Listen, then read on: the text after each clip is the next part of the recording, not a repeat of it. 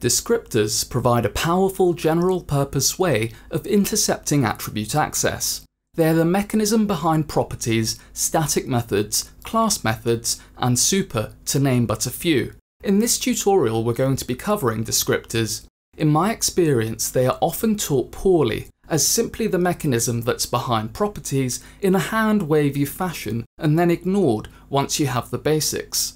I'm going to show you that they're simple to understand and that you will subsequently have access to a larger coding toolset and you will have a deeper understanding of how Python works. I'm going to present a concise but accurate and thorough explanation and demonstration of the Descriptor Protocol, including the use of properties that will make you a better programmer and better able to understand large code bases on GitHub.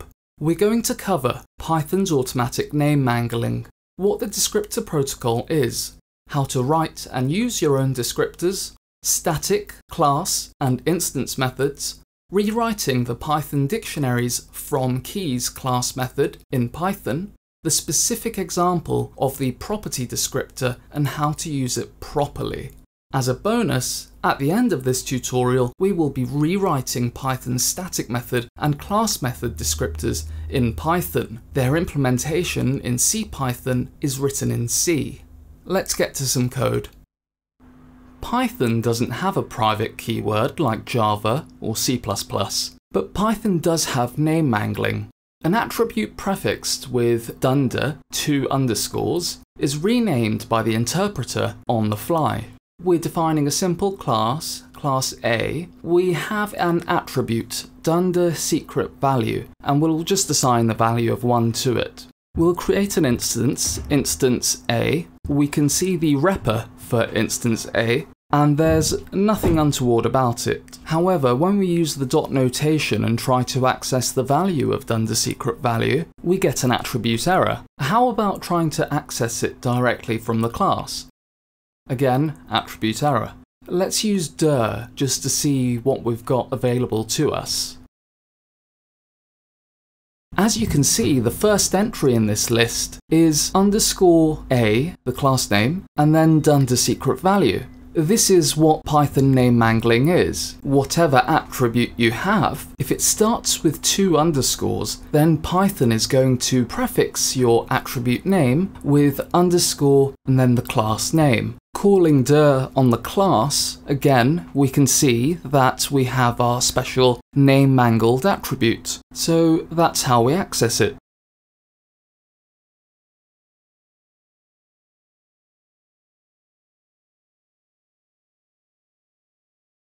And we can see that we have the value 1 here. When accessed from the instance and accessed from the class, we have the value 1, so all is well.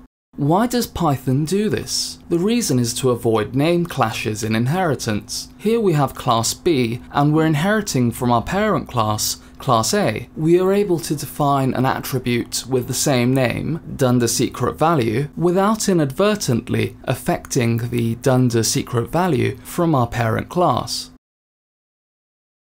A descriptor is an object attribute with binding behavior. But what does this mean? Its attribute access has been overridden by methods in the Descriptor Protocol. These methods are dunder get, dunder set, and dunder delete. If any of those methods are overridden, then that object is said to be a descriptor. The default behavior for attribute access is to get, set, or delete the attribute from its dictionary. Let's create a simple class with 2 attributes, x and y. We assign 1 to x and 2 to y. We instantiate it, and our instance is s here. If we want to access the attributes, we use the dot notation and we type in s.x and s.y. Here, when we're accessing the attributes in this way, what's happening is Python is searching for the values of these in the instance dictionary. In fact, we can have a look at the instance dictionary if we were to type in s.dunder dict. So that's 2 underscores, dict, and then another 2 underscores.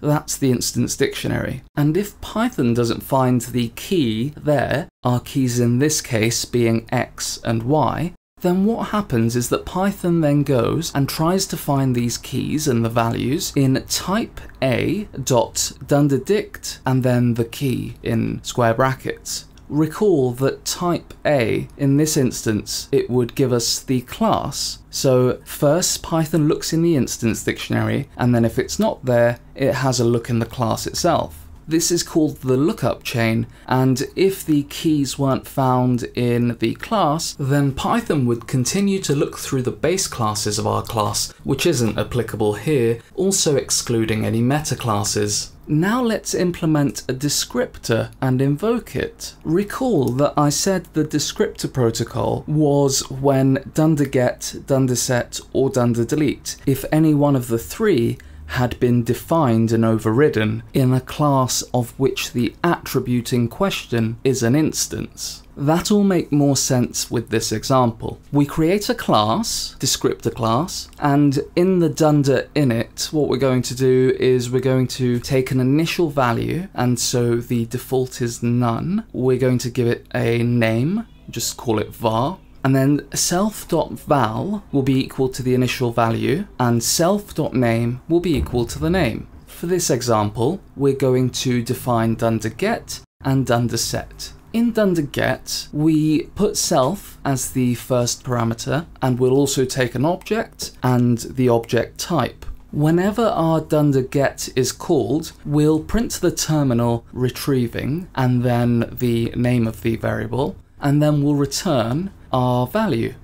Set, by contrast, takes an object and the value, not the object type. We'll print setting and then the name of the variable, and then we'll change our self.val to equal the value that's passed in. Now we have our descriptor class. So how do we use it? Let's alter our example here with the simple class by making the X attribute actually a descriptor class object. We'll leave Y as it is.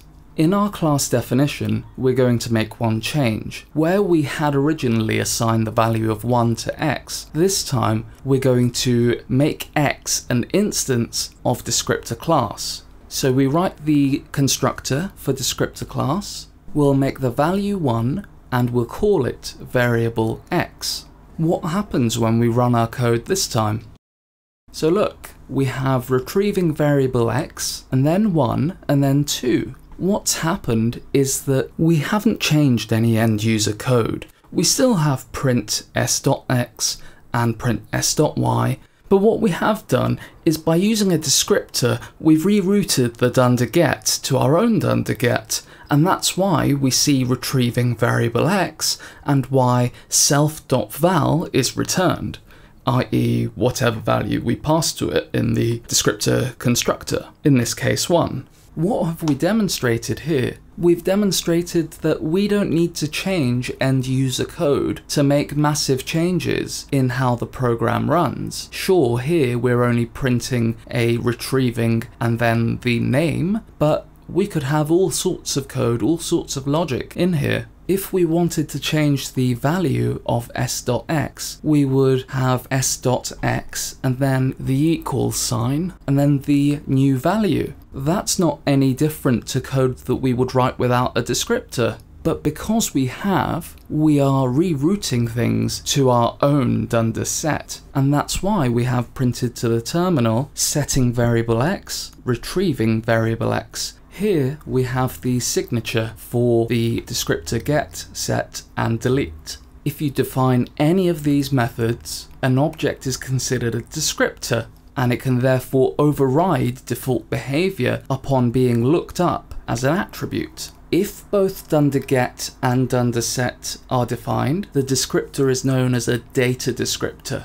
If only get is defined, then it's called a non-data descriptor. This has importance with respect to what happens with items that are already in an instance's dictionary, but we'll cover that in part 2. you can do some really neat things. For instance, you can make a read-only attribute, so a read-only data descriptor, by defining both get and set, but in set, what you'll put in is simply to raise an attribute error when called. If anyone tries to set a new value to the attribute, then they'll get an exception. But the fact that set is defined means that the descriptor as a whole becomes a data descriptor.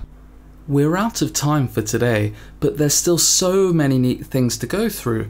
We've covered what is perhaps more of the drier theory, so now we get to implement our newfound prowess in Python. Tomorrow in part 2, we're going to master properties in Python and be able to create managed attributes, including extending a property in a subclass. We'll learn all about class methods and static methods, including writing a Python implementation of the dict.fromkeys class method, which is written in C. We'll write our own Python implementation of static method and class method, and we'll apply our knowledge to understand what's going on in the Django source code. Finally, we'll learn how to make lazily computed properties by understanding getAttr, setAttr, and getAttribute. Plus, there's still that bonus there.